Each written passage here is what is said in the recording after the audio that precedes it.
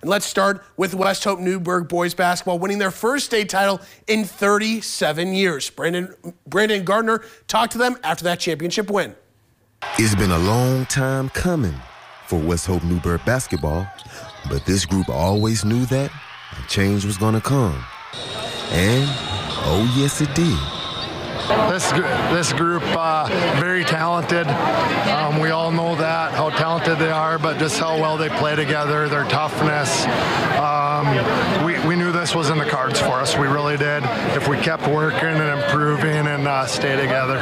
2 years ago, my freshman year, we really wanted to, we had a big discussion in Coach Lee's room about our goals, and that was one of the goals was to get to the and then state championship, so it's something special.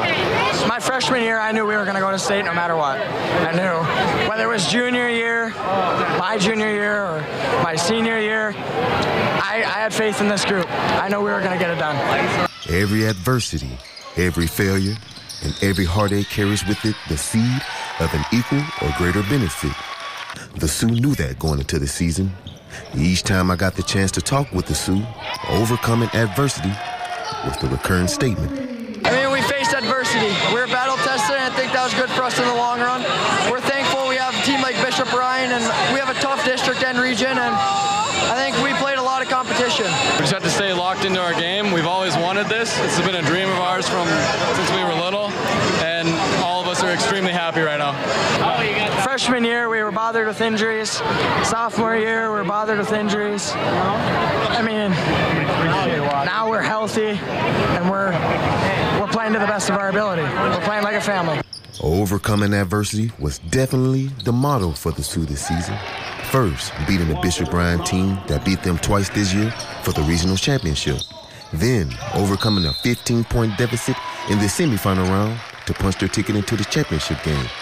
And then, in the finale, where their star player got hurt, they never showed any signs of doubt. I knew my teammates would get me open for all the shots I got.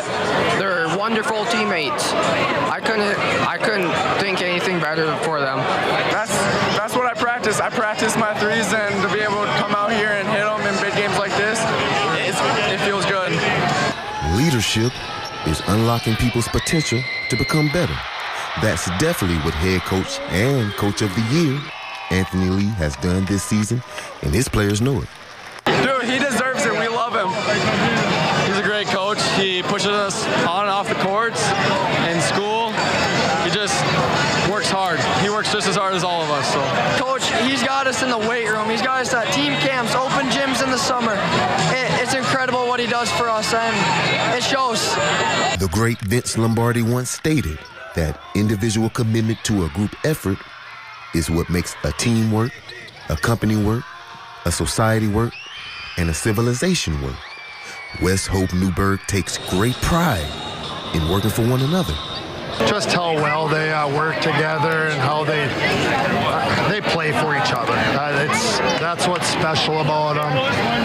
They're all great teammates, and they just bring great effort every day, and that's something we stress, and that's something we talk about. I'm just so proud of them for that. How hard we work for each other.